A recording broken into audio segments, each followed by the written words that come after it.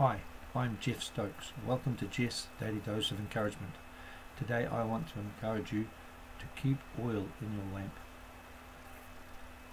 This is really important because as the Lord's day approaches, as the coming of Jesus Christ gets nearer and nearer, it's imperative. Jesus commanded us to watch and then warned us about what might happen if that didn't. And in Matthew 25, the story about the wise and foolish virgins, many people, you'll know that, but it says this here from verse 1. I'll just read. Then shall the kingdom of heaven be likened unto 10 virgins, not virgins, virgins, which took their lamps and went forth to meet the bridegroom. And 5 of them were wise, and 5 were foolish.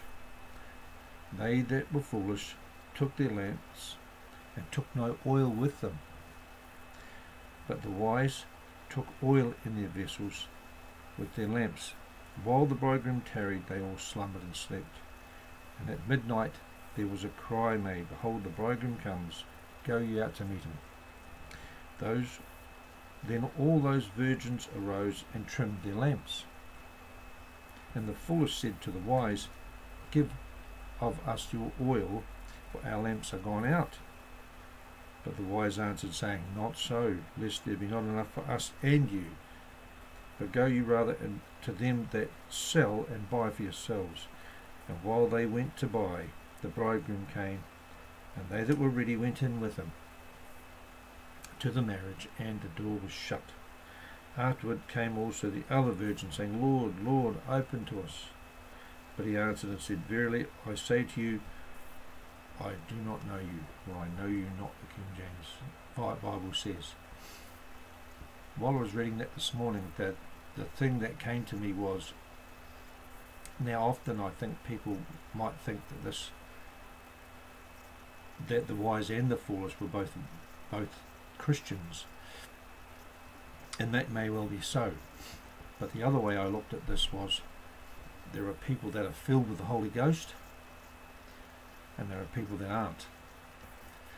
There are people that are, he may have been talking to the Jews, who are under the law, and then referring to the new covenant whereby we are washed in the blood of Jesus and baptized in the Holy Spirit. But in Romans 8 it says, if any man have not the Spirit of Christ, he is none of his.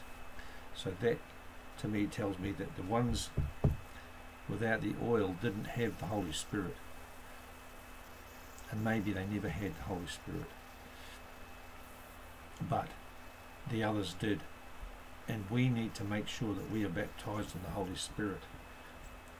I mean, we need the Holy Spirit's power to live and to serve the Lord and do his works in the earth. But if we don't need the Holy Spirit in our lives for anything else, we need the Holy Spirit so that when Jesus comes, he recognizes us because he will recognize God in us. So that's my encouragement for you today. If you don't know the Lord Jesus Christ, if you confess with your mouth the Lord Jesus and believe in your heart that God raised him from the dead, you will be saved. For whosoever shall confess that Jesus is the Son of God, God dwells in him and he in God. So keep oil in your lamps. God bless you. Have a great day.